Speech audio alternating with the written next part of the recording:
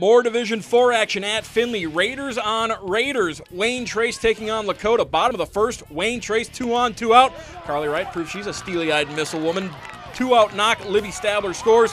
1-0, Wayne Trace leading. Next batter, the pitcher, Addison Baumley, helping out her own cause. Base hit into left. Bailey Bergman scores. 2-0, Wayne Trace. Same score, top of the 7th.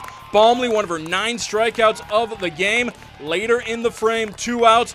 But Lakota threatening a runner on second. Nakia Cooper, base hit into left field. Brianna Ray scores. Lakota down just 1, but that's as close as they would get as Wayne Trace wins 2 on the final score. So the Raiders out of the Green Meadows Conference going to Akron.